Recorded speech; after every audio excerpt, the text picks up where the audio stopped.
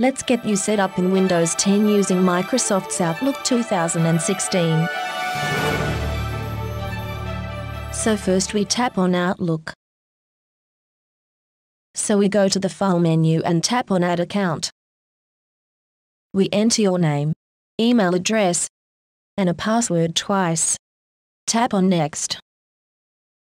Outlook does a little search and we enter the password, and tap OK. In our case, it continues to search and then looks like it's frozen and non-responsive, but if we wait a bit longer, all of a sudden it connects and then, success. Tap on Finish. To view an email, tap on its title. To write an email, tap on New Email. Enter the recipient's address, the email's subject, and content. To send, tap on Send. To check the email has been sent, select Sent Items.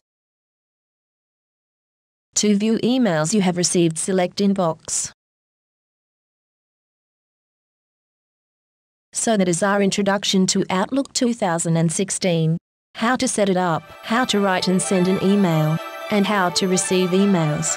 Brought to you from the wonderful world of Squiggle.